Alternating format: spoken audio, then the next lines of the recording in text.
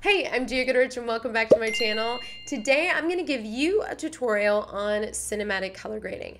Yes, that professional color grade, that cinematic photo look. All of that beautiful, beautiful color finesse that takes your images from amateur to professional. We're gonna make your images look super professional because what the camera sees is not the final photo and not what clients want to receive. So I'm gonna show you how to do that today, and we're actually gonna do it before we open it into Photoshop. This is really the key to make your photos look cinematic, and it's not as hard as you think. I'm gonna show you this technique and how we got from the image on the left to the image on the right. And this is before we even pull it into Photoshop. This is just using Adobe Camera Raw. So this is the image coming through the camera just the way that the camera recorded the information. Now you can tell her skin tone is patchy. There's lack of contrast and it's really desaturated.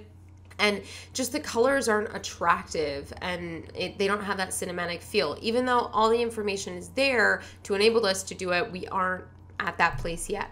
So in Adobe Camera Raw, when you first open it, it's going to take you to this panel. Now, this is really the panel that you want to get really familiar with, and I'm going to talk to you a little bit more about this.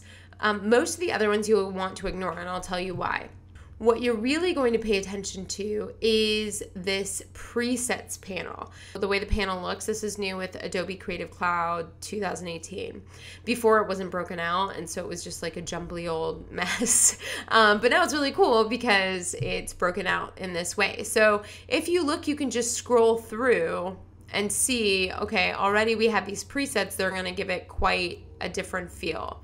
Now, my secret weapon is Visco. So you might be familiar with Visco because of the iPhone, Android app. Those allow you to take your iPhone images and really transform it. What a lot of people don't know is Visco was originally created for photographers who are using digital to simulate film. So there are amazing presets for Adobe Camera Raw and for Lightroom.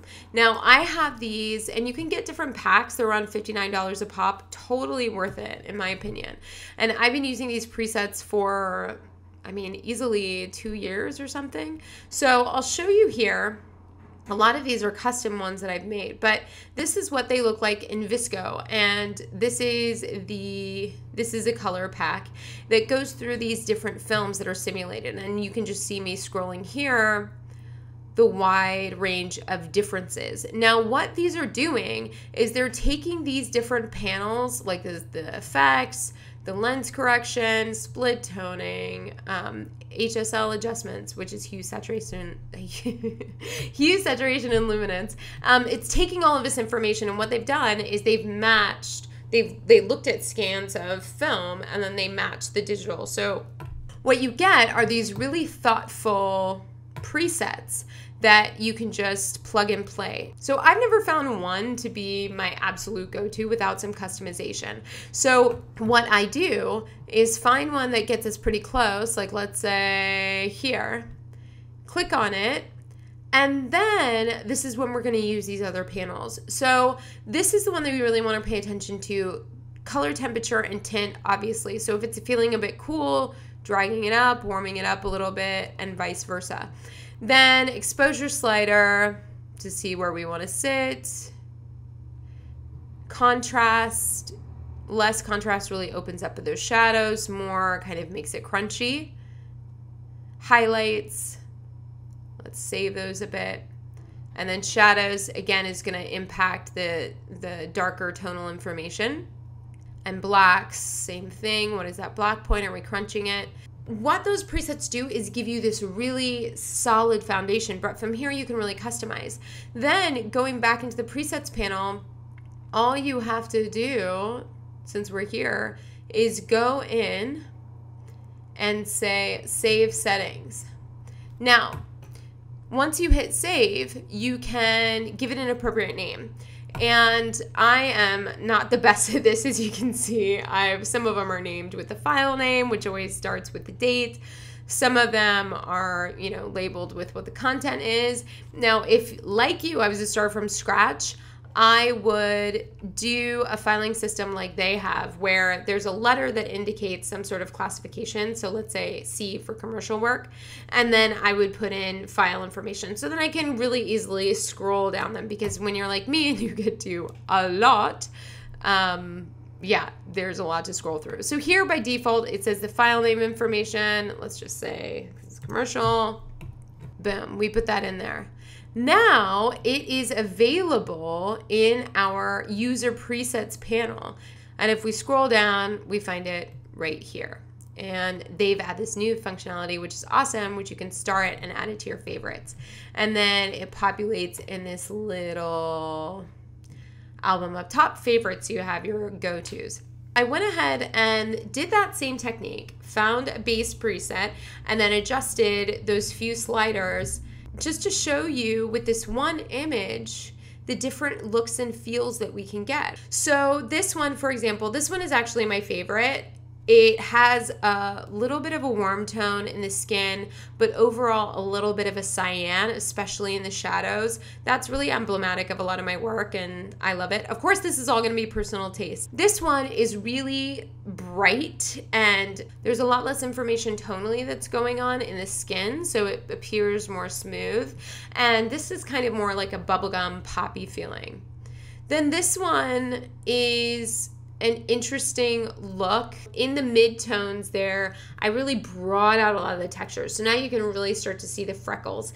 It feels like a little bit of that gritty fashion feel. Now, this obviously means that you would have to do more skin retouching, because you are really seeing every little spot. And even though she's a perfect model, there's still work in there that you would really need to take care of. But this is a look that has more of that, you know, nylon magazine type of feel.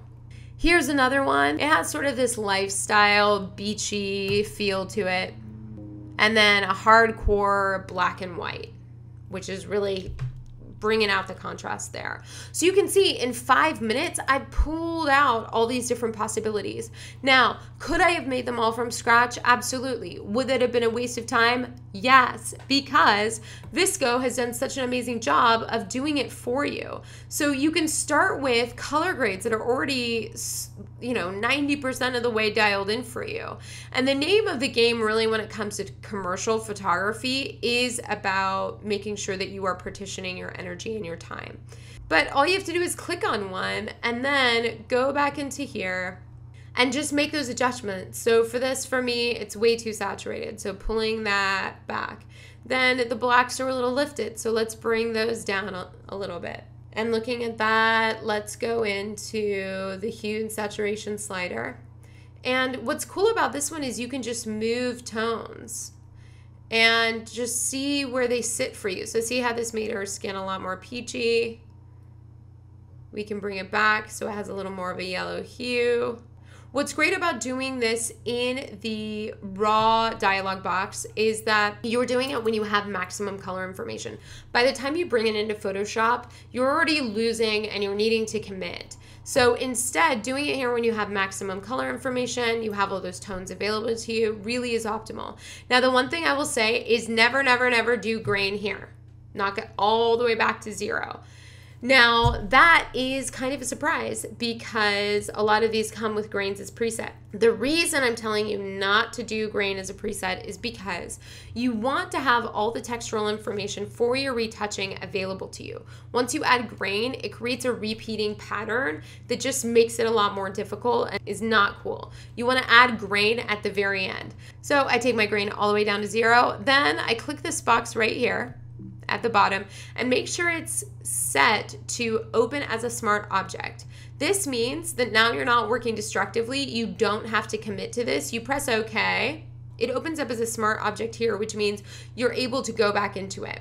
So if we go before, that was the original color grade. After, you can see there's tremendous flexibility in this. Then, if you decide, hey, I don't really like it, you can double click again and you have this full editing capacity. So let's say, I realized I needed to bring the whites down a bit. Perfect. Signing off on that. Okay, we're good. If you like this video, give it a thumbs up in the comments because that actually means a lot to me and it does help. And also leave a comment below and let me know what you're working on, what your superpower area in photography is, and what you're gonna use these techniques on. Better yet, if you can send me a link to an image with your straight out of camera and your color graded version, I would love to see how you're using these techniques and rocking it. And be sure to subscribe and turn the bell on so you'll be notified when I have new tutorials and things for you. That professional cutter. Okay, that